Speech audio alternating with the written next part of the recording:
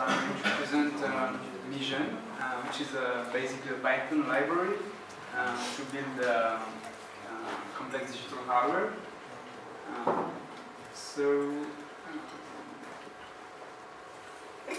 I'm working at Ed Labs, doing open source software and hardware. For now, I'm working on basically two projects. The paid project is called Arctic for NIST, and it's a trapped ion quantum computer. And as a hobby, I'm porting NetBSD to Microsoft. So you can find me on Twitter. Okay, the idea of Migen is it's kind of a meta language. So by writing Python objects, you're describing your hardware like another HDL, but then you can generate in the end your Verilog code. So think of it a bit like a generate statement in Verilog. So you generate Verilog lines instead of directly writing Verilog lines. So basically in the design you just use synchronous statements, which are synchronous to the clock, and combinatorial statements. So that's the main idea. It's very simple, and you use all the object-oriented power of Python, and all the syntactic sugar and the generator stuff, inheritance, and can do pretty beautiful code. So I will show you afterward. So okay, the first element is just a signal, kind of like a wire or register. Then you form expressions doing operation between the signals, and you can do assignments, and then you put all those into either combinatorial or synchronous way, and you put all these in modules, and then you can just generate Verilog code or for the module, or even directly synthesize, directly calling the IAC or whatever toolchain. Okay, enough for the speaking. Now demonstration.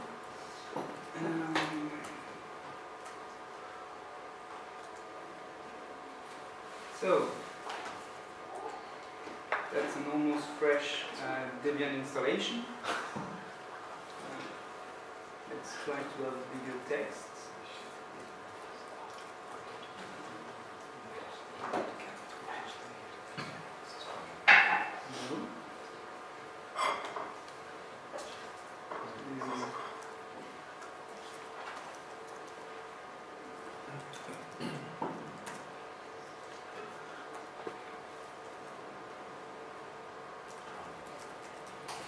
Okay.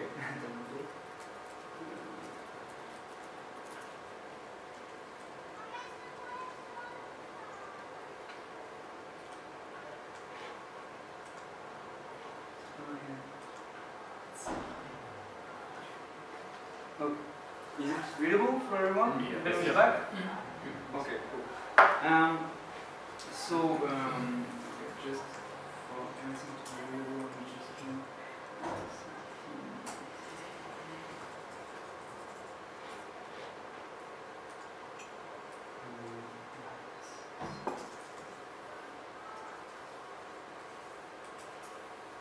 okay.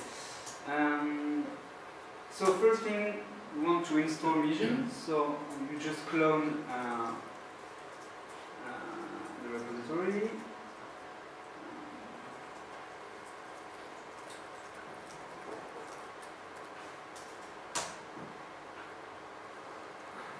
Should be pretty fast. Yeah, I'm really starting from scratch here. Then you need the Python 3 tools. I heard the password. Yeah. Yeah, actually it's password.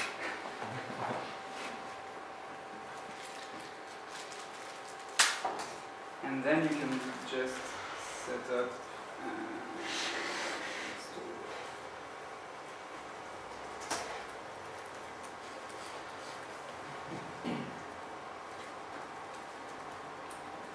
Okay, that's it. It's installed. Now you can use it. So you just start your Python interpreter, and you can it's a library. So you basically import the library. Okay, now I can play with Migen objects. So let's, for instance, just declare a signal, which is basic element. So here I just have an A signal. I can try to see how many bits it has. So since I didn't put any arguments, it's by default a 1-bit signal. And I can try to have a look at the reset value. It's 0 by default. If I want to do a 16-bit signal, I can just do this. Okay. Now, with those you can build operations. So if I do, so A equals signal, B equals signal, I can just do A or B, for instance, and it will return an operator object. So if I assign this, then I can just have a look. The operator is the OR, and then I can just look at the operands. So it's an array with the signal A and signal B. So it's a bit of the spirit of the language. You've got objects that are nested, and it's building the language like this. So then you can do assignments.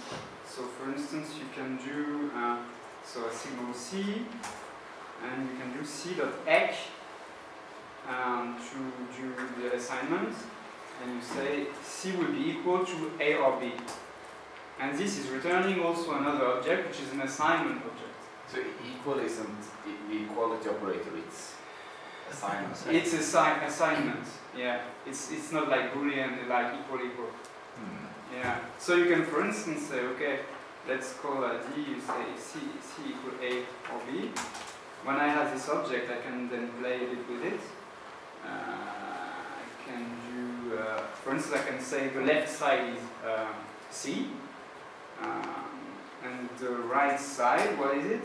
The right side is an operator, and the right side is an operator between the operand A and B, etc. So it goes like this. So using, again, the Python spirit, you can do if also, which are objects.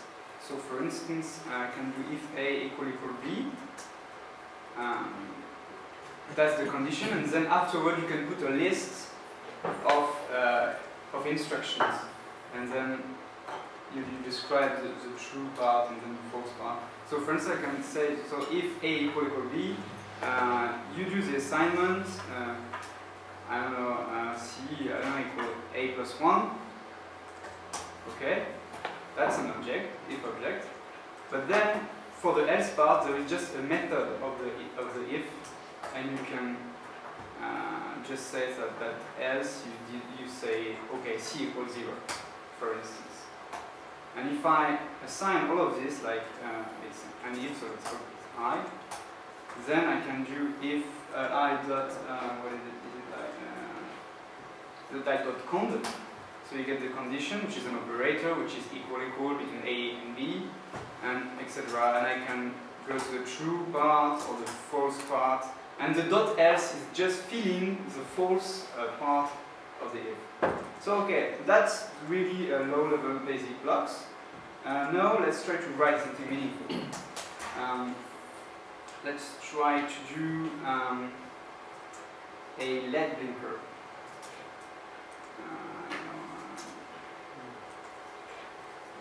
So you lost everything that you typed. Yeah, sure. I wanted to see the method to output Verilog from this I that you already wrote there. Okay. Okay, I could show that. I would just show the printing of Verilog on the LED example, on the LED example. Okay. So let's call it LED blinker. So okay, same here. We are going to do port.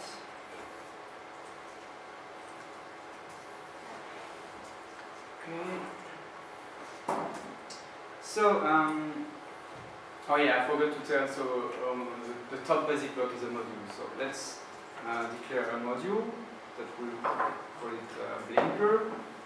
It's narrating from module. Declare the constructor. Since we need to blink an LED, we need to pass an LED to this module. That will be the output of the module. So we pass an LED, and for instance, a period, max period of blink. Okay. So now inside this, I can declare signals. So let's declare a counter. Counter equals signal. So we can say that the maximum value of the counter will be max period.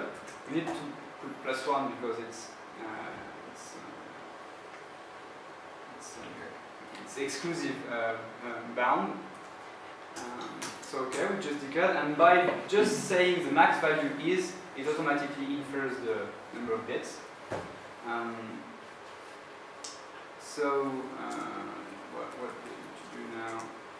Yeah, let's declare a period, which is also a signal, and the same thing. Okay, now how do I put meaningful stuff? So we are going to declare combinatorial and synchronous stuff. So for instance, some combinatorial, which is inside the module, it will be to say, okay, the period is max period. So we just do period.ec max period, and that's it.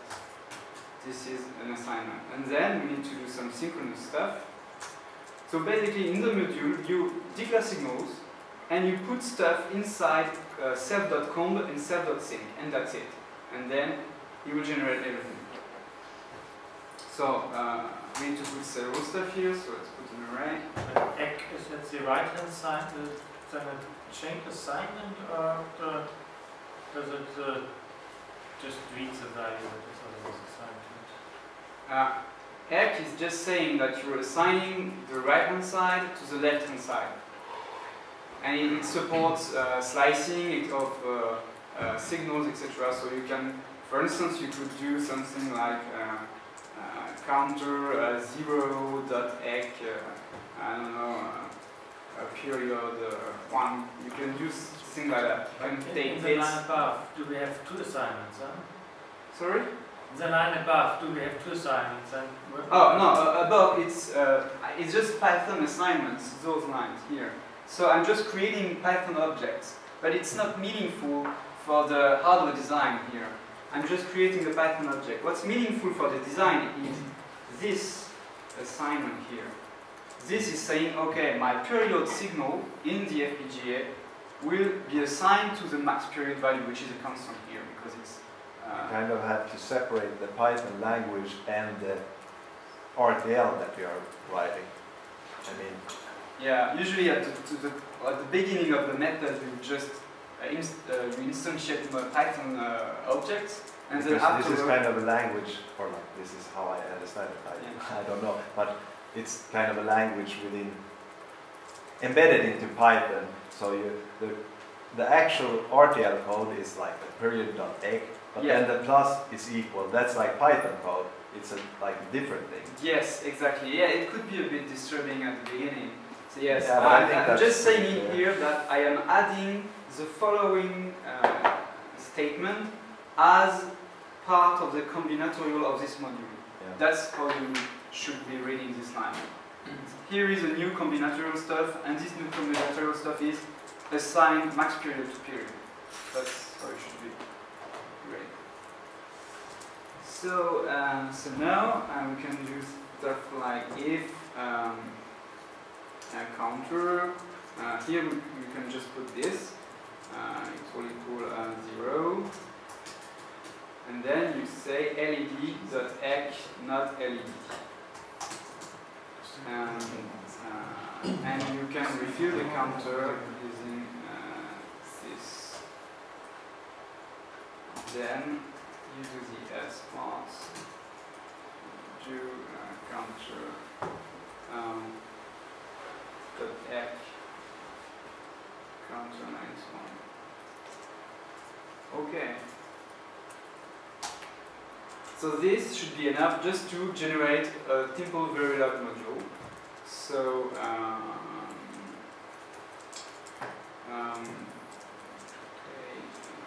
I could do that just by putting. Okay, let's instantiate our module then. So we need a LED signal, so we just do that. Then we instantiate our blinker module, so we put our LED. Then the period, let's put some period here. And then we want to print the Verilog. So we will be using something I didn't import, so the Verilog object, which is basically the backend, and we just print the conversion of Verilog. And what are we converting? We're converting the blinker object, and we're saying, okay, the IOs are the LED. Okay, and executing this should just write the Verilog. Okay, so let's have a quick look. So yeah, it's generated, it's top module. As we said, there is an IO which is LED to put the LED. It automatically puts the clock and reset since there is a synchronous statement. It's declaring the counter, the register, and period. And then it's doing the combinatorial stuff, so the assignment. So you can see it's automatically generating the name of the variables to try to be meaningful and to try to be user-friendly. That dummy register, I saw that it's mother-generated code. Is that just a workaround for something? I think yes. I'm not sure what exactly, but I think yes, it's a workaround everywhere. I don't know if it's for Icarus Verilog or for ISC. I don't exactly know. So no. And then you've got the synchronous part. The reset is automatically done by default. Every reset value is 0, but you could say, for instance, it would be something else, and you would just put it there. And okay. So that's a very simple example. Now let's try to do synthesis of this.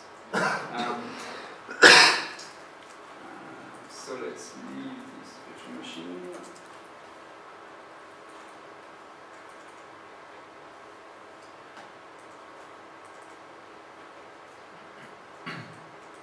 Start another one.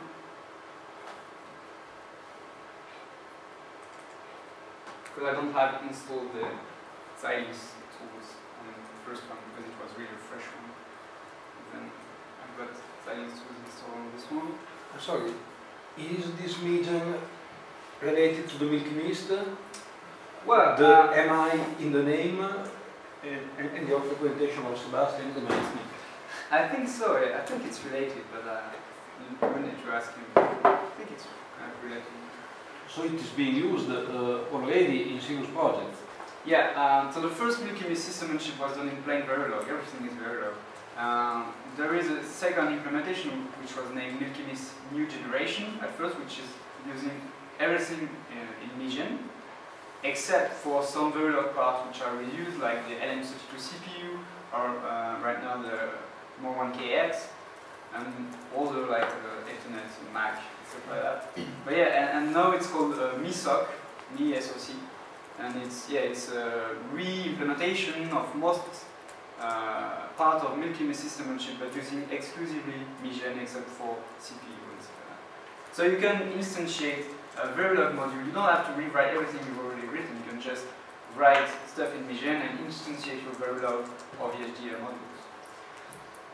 That's what we're doing for CPU. So you say that if you have a Verilog module, you can load it into the Python description already? Yes.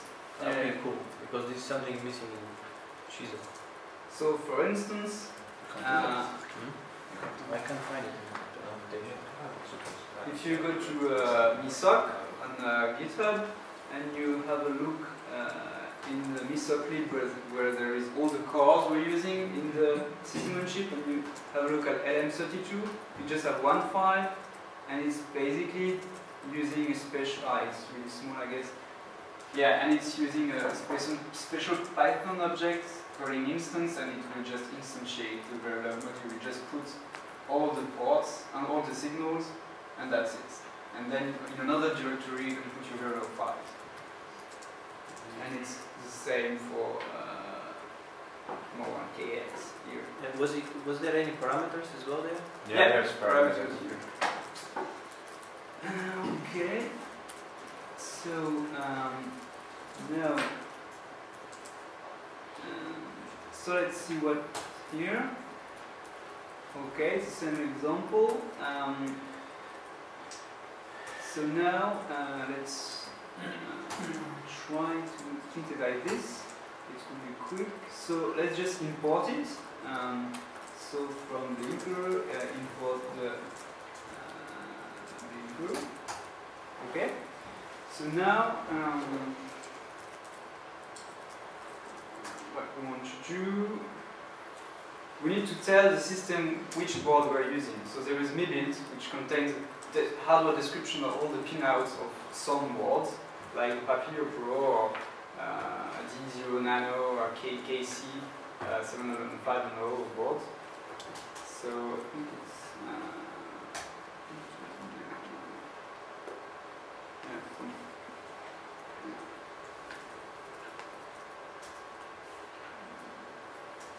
something like that.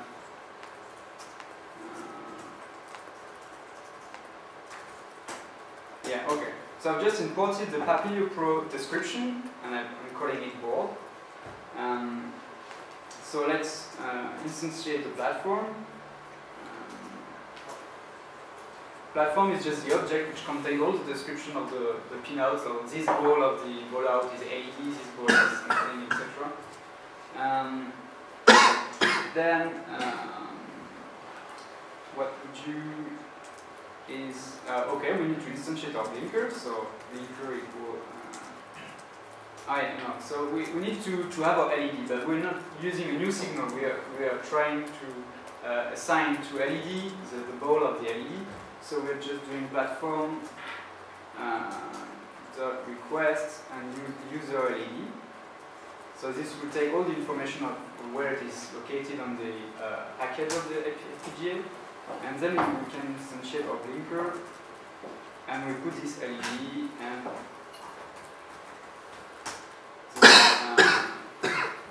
it's small.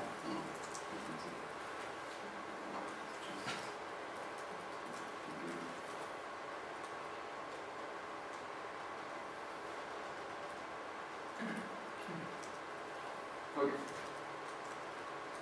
So now that we have our object, we just say, okay, now you can build everything. So we are doing platform dot build build command line, and we just put the linker. I think it's just this. Okay, and it's starting right away the binding tool chain, and we just do all the things it is. So basically, when you want to write to add support in Migen and MiBuild for a new board, you just write. I will show you why. It just takes 1 minute to synthesize. You go in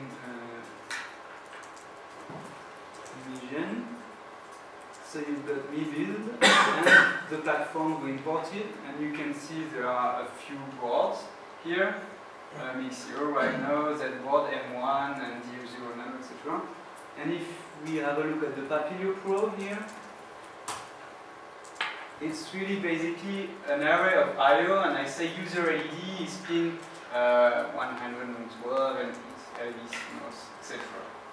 And you should also describe which vendor and toolchain to use to build. So it's already managed, so you just have to say, okay, I'm using Xilinx IAC platform.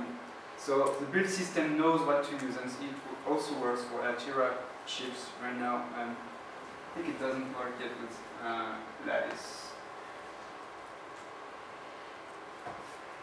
Okay. How many time do I have? You have 10 more minutes.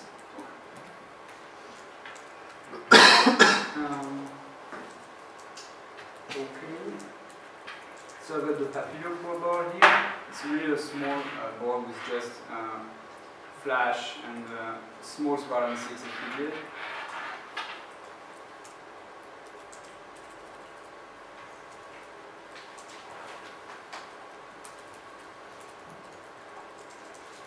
Okay, so now it's complete. It's generated the bitstream. It's in the build folder. So, no, sorry. It's here. So what I could do, I can flash it. So to on the platform file, it's also explained in Python how to flash it, which flash to which FPGA bridge to use to flash something. So you can use something like from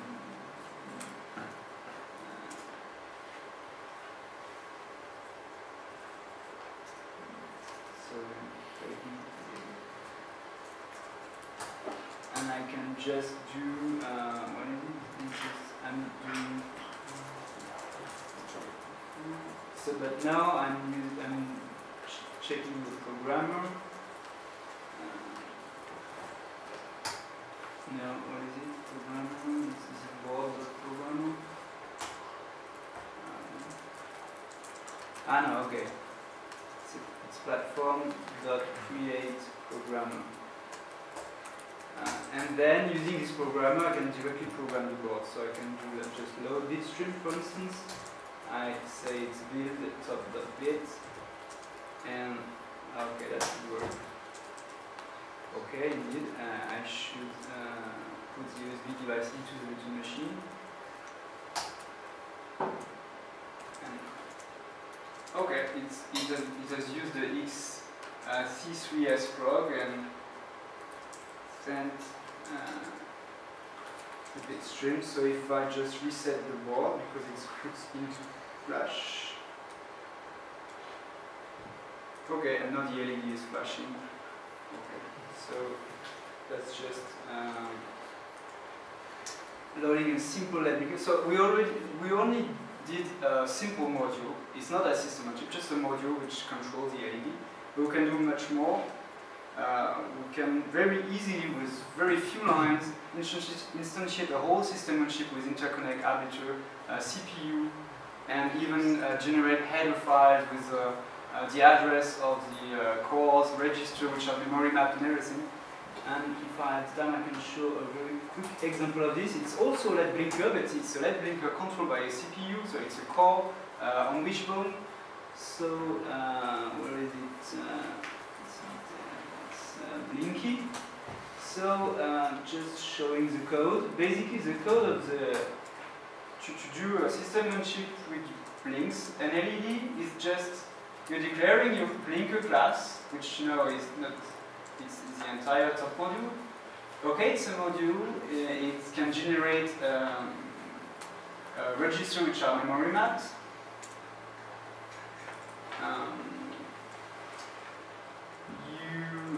Okay, this is just the description of the module. Sorry, it's not a system on chip. So now, since I need to be able to change the frequency of the blinking using the CPU, we are using a register which is memory mapped. That's how we are doing it.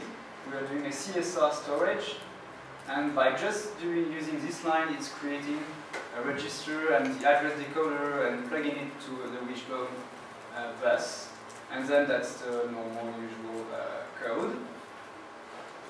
And now for the SoC, it's just you inherit from base SoC. You say that your register map is I have a blinker.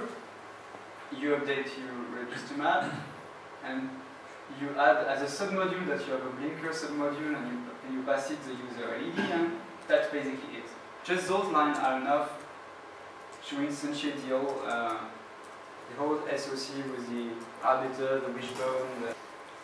So by just going to the MiSoC repository, I can say, okay, I want to make a system on chip with the target, which is external, and it's the blinky. using Blinky, which is the name of the file in the targets directory. I can, with one command line switch, select if I want to use LM32 or more 1KX. So I say I want to add a parameter, it's a CPU type, and it will be OK. And I think that's it, and you say all. And OK, so at the beginning it's, sorry. Yeah. If I go up a little bit. Okay, so it's a technique. It's building for Papillon Pro because it's the default target for the blinker for the Blinky project. Then, okay, I said that it's -t Blinky, so Blinky target, subtarget is Blinky SoC, and I selected OR1K CPU. So it's automatically building the BIOS for the target. So this is compiled using the OR1K toolchain. Then it's saying, okay, I don't have this. And it doesn't find the compiler RT directory, that's fine.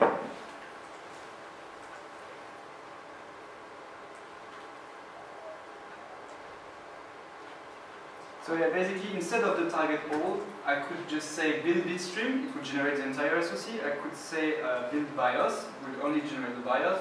I could say build headers, it will generate the .h containing the address here of the register that controls the frequency of the blinking. And then I can do flash-bitstream to flash it, or flash.bios to flash the BIOS, etc.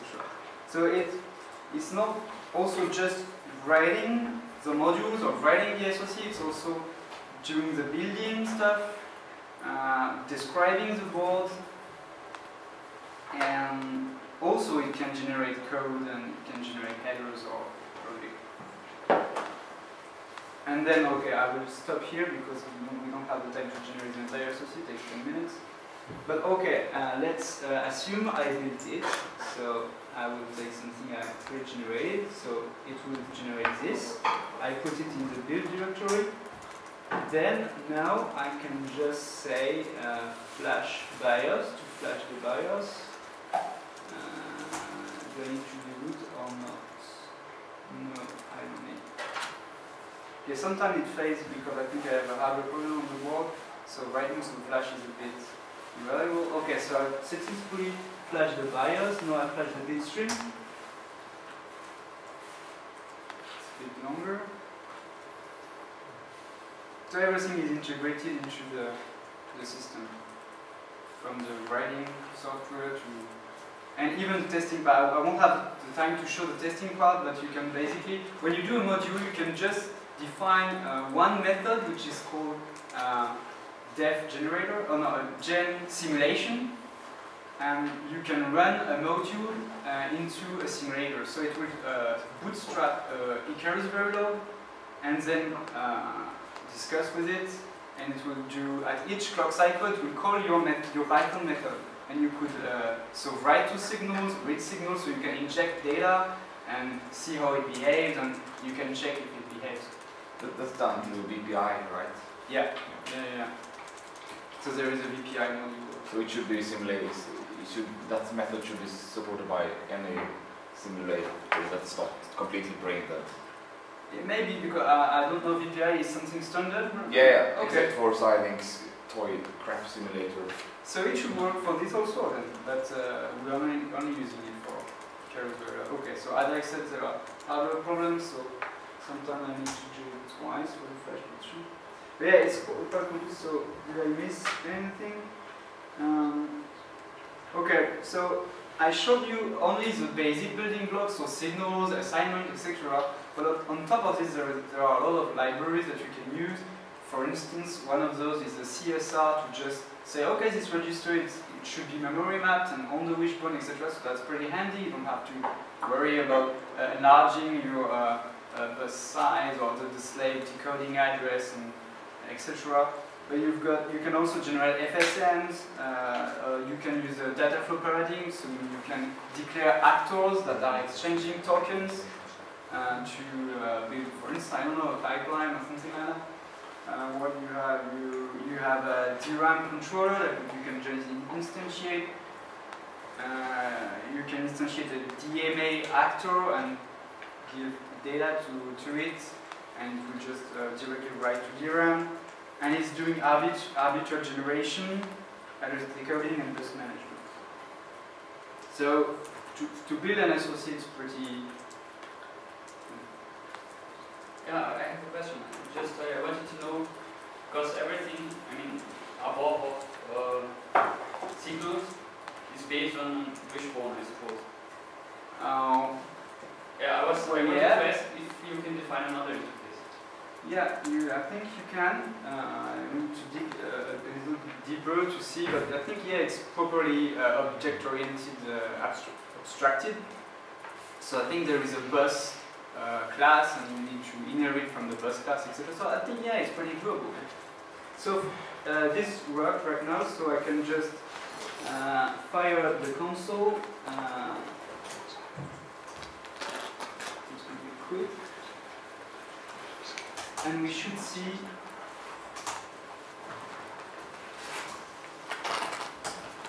okay, I reboot the board, and now instead of just a single module which is blinking, you see the complete SoC starting. So it's MiSoC, BIOS starts, okay, DRAM is which is there is no DRAM here. And okay, you've got your console, you can do help. You see you can read the address space, write address space, etc. So I could directly, by writing here in the command line, for instance, I could control the register and the frequency of the LED, for instance. I don't know if I have a bit of time or if I'm too short here. I don't think. Yeah, go on, a few more minutes. Okay, thanks. So, for instance, let's show. I know it's yeah.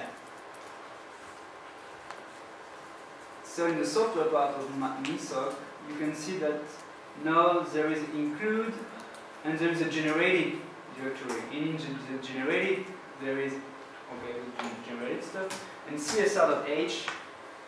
So I can see that my beacon base is this address and the blinker frequency address is this one, and it even did some functions to write to it and to read it, so I can just use that from the code. But I can, for instance, try to play with this address from here, from the command line, so I can try just to read it. But it's more this one. Okay, so here for now it's key for, I don't know if I will be able to see, so it's blinking a bit here. If I do memory write to this, okay, not this, I just left the console.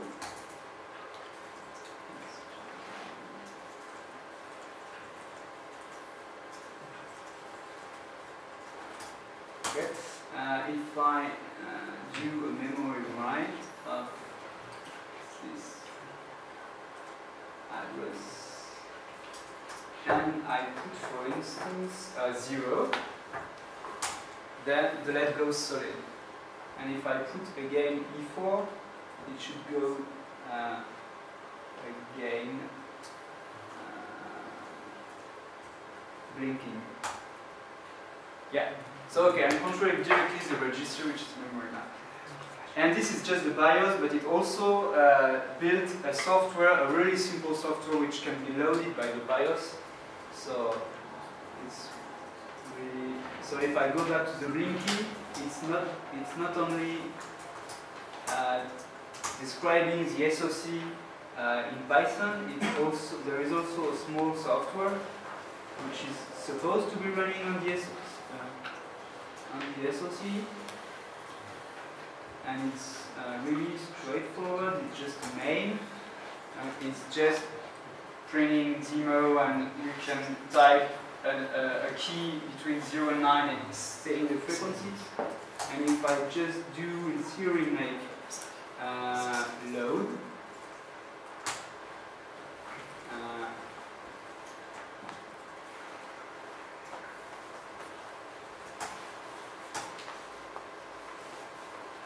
yeah, it's just compiling the program, and I should do it as it will just use the BIOS functions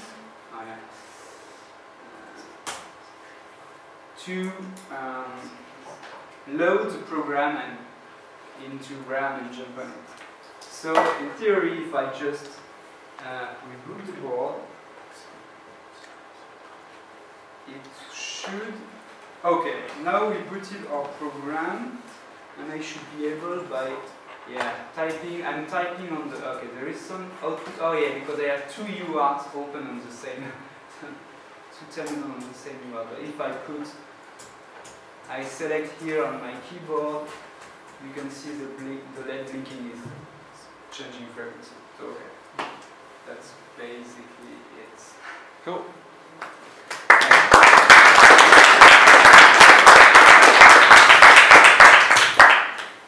So if you have any questions?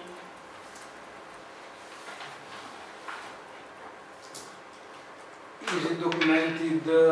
There are the how-tos for ignorant people like me who want to try to play with this, Sure. or shall I look at your film and type what you type? No. There is definitely a tutorial.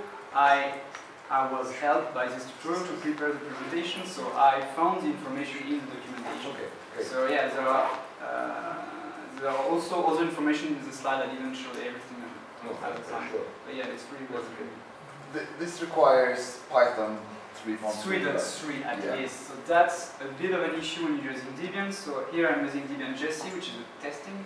Because I have written this for MiSoC I do have a few generators. I've written a custom Verilog generator, and it feels like worse than the average just to duplicate the effort. But I'm also worried about the people that are using MiSoC are using 2.7 and upward. So Yeah. that is a bit of a problem. Yeah, I understand that even for old distribution, but for modern distribution, I think latest Ubuntu should have Python 3.3. It's quite new. I think Sebastian made a good choice. Take the newest possible framework, because by the time the information about availability of this tool is spread, this tool will be new and not so new, and you work around the obsolescence of stuff. If you start a project to the very latest, then I think it's a good choice. Even if now that we have few users, it's a little of a problem. Yeah. So just a quick example for instantiating a wishbone bus. It's pretty easy. First part, you say I've got two masters, CPU, instruction data bus, and then you can put all the slaves, and you can even use the cool lambda function of Python to do the address decoding, and it's a few lines, and okay, that's it. Generate the arbiter and everything.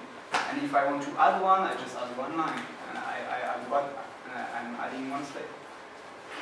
And it's same for stuff. For instance, the Rhino gateway for software-defined radio experiment, they are even generating for their real-time operating system, they are generating the software to access the registry.